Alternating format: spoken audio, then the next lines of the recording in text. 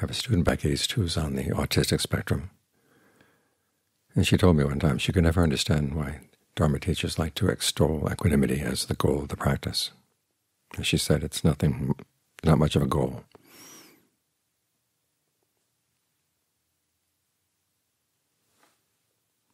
And it's the case that the Buddha himself never said that it was the goal.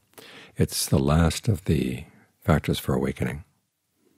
And that's led some people to think that that's what the factors of awakening are aimed at. But all the factors are parts of the path. They're meant to lead to something better than they are. They're means to an end. They're tools for arriving at the ultimate happiness. There's no place where the Buddha ever says nirvana is the ultimate equanimity. It's always the ultimate happiness. So the question is, what role does equanimity play on the path? The first thing to note is that sometimes it's regarded as skillful and sometimes it's not. When it makes you lazy, it's not part of the path. But it actually has several functions on the path.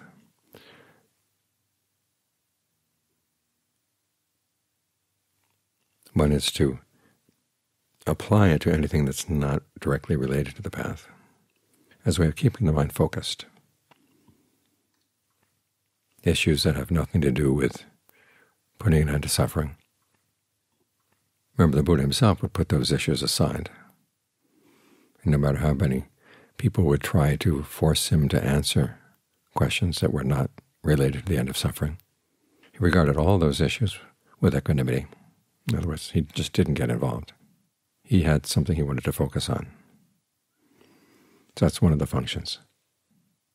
For instance, when you're getting the mind into concentration, anything that comes up that's not related to the concentration, you're just going to have equanimity for.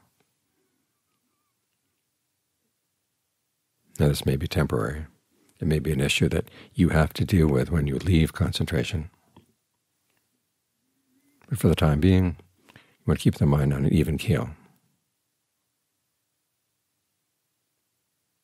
not getting worked up about the issue, because otherwise you won't be able to get the mind to settle down. So you have to treat it with equanimity. The other function, of course, is simply to see clearly what you are focused on. This is the purpose of that instruction the Buddha gave to Rahula at the very beginning of his teachings of mindfulness. Make the mind like earth. Earth is equanimous. You pour good things on it, you pour bad things on it. It doesn't react. Make the mind like water. Use water to wash away dirty things, and the water doesn't get upset. Use fire to burn dirty things. Wind blows dirty things around, and they don't get upset by contact with what's dirty. And this, of course, is prior to his instructions on breath meditation, which are actually quite proactive. So he's not teaching you just to sit there like a cloud of dirt. He's teaching you to have a mind on an even keel, so that whatever comes up, good or bad, you're not blown away by it. Otherwise you won't be able to see exactly what's going on, because you want to see cause and effect as they actually happen. And if you like some causes and don't like some effects, your view is going to be biased. And certain things that you really should know, you're not going to know because you run away from them, or you pretend they're not there. So equanimity is a prerequisite for seeing things. The word is actually related to another word in Pali. Ubekkha in Pali is equanimity. Abekkha is looking at something. And to look at something to see what's actually going on, you've got to get the mind calm, equanimous, so it can admit what's going on. Now this relates to another function of equanimity, and it's a result of something that satisfies you. When the mind is really satisfied, it can look at the world, all the events in the world, with much greater equanimity than it can when it's hungry or irritated or upset. And this is where equanimity gets tricky, because you get satisfied with things and then you just stop.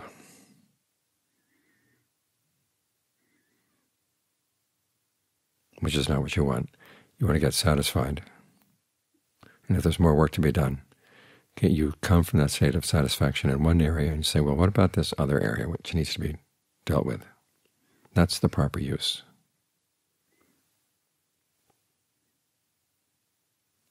But if you don't understand this proper use, you can arrive at some great states of peace and equanimity and decide, well, that's good enough. The Buddha talks about this in one of his discourses. Interesting enough, it's one of the ones where he starts the discussion with the fourth jhana, where the meditator already is in equanimity, and then he works up from there. And he gets the meditator to the state of dimension of nothingness. And you can do this several ways. One is just going through the jhanas. Another is to contemplate not self, seeing that there's no self in any of the six sense spheres. And the mind has this very strong sense of there's nothing. And there's a great deal of equanimity that goes there, and you latch on.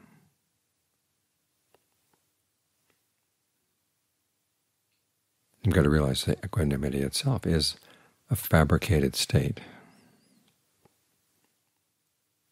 It's put together from certain perceptions and certain feelings. And if you look at it from that point of view, in other words, you're satisfied in one area of the mind, but another part of the mind is not yet satisfied. There's got to be something better.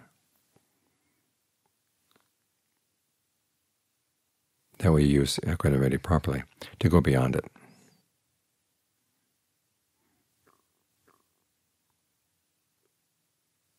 Even at this state of awakening.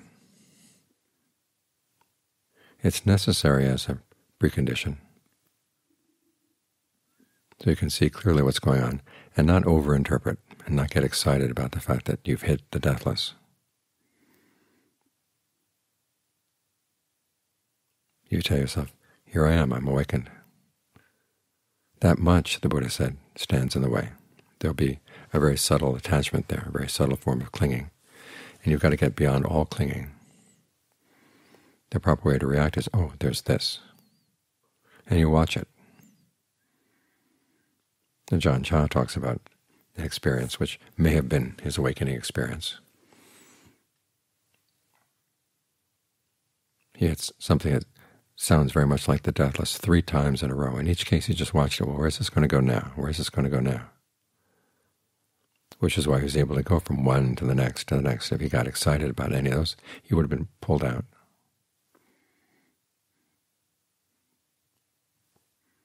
But if his equanimity had been such that he was satisfied with what he had before, then he wouldn't have gotten there. He would have just sort of stayed where he was.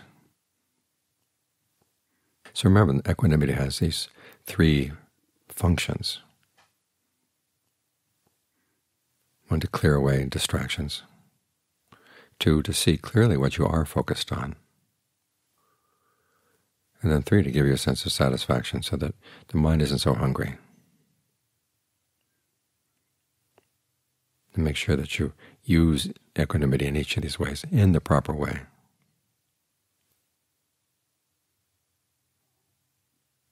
That's how it becomes part of the path. It is a tool. All of the emotions, or all of the feeling tones, are tools in the middle way. It's another misunderstanding that I've heard sometimes, is that equanimity itself is the middle way between pleasure and pain. But actually the middle way employs all 3 types of feeling tones. What's special about them is it uses them as tools. It doesn't regard them as ends in themselves. For instance, with pain. Remember, we sit with pain, And we use what's called pain not of the flesh to keep us motivated, realizing that here we are, still subject to aging, illness, and death. And there is a state that other people have attained that's not subject to aging, illness, and death.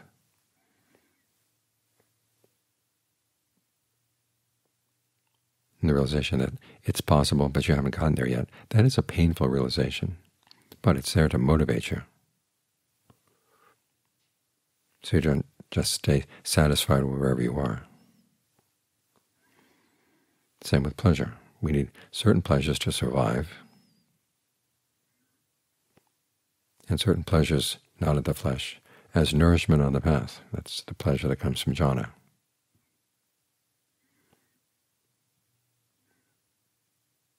Same with equanimity.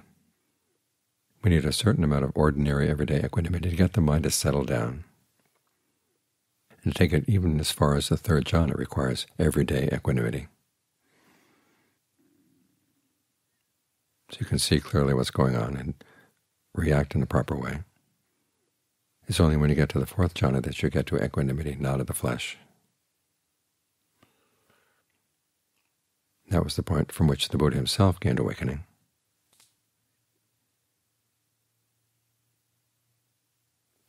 And it's the ideal place for the mind to see things clearly. It's in the fourth jhana where equanimity is pure, and so is mindfulness. And so you're most likely to see things as they actually are happening, for what they are. So even though equanimity is not itself the middle way, it gets used in the middle way, along with pleasure and pain.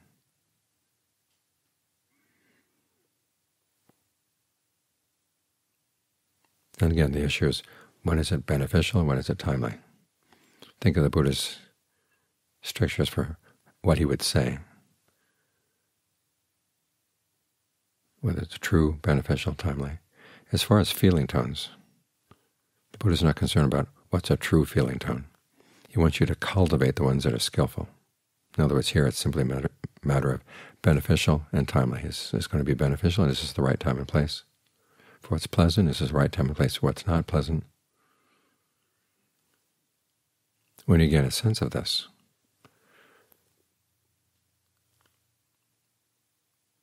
then you don't fall into some of the traps that are there in the practice of equanimity. And you can keep the mind on the middle way.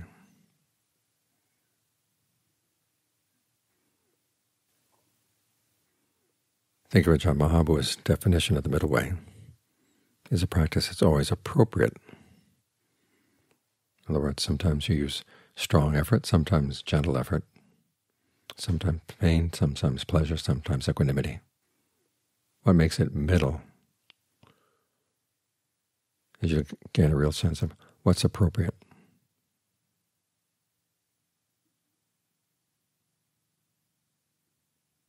So practice equanimity in an appropriate way.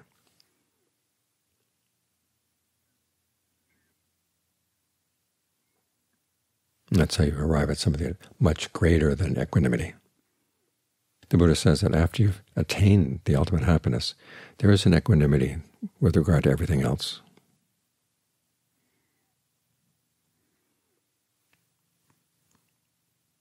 But that's not on the path. That's something after the path. So it's nothing you have to worry about. What you're going to be careful about is how you practice equanimity and stay on the path at the same time.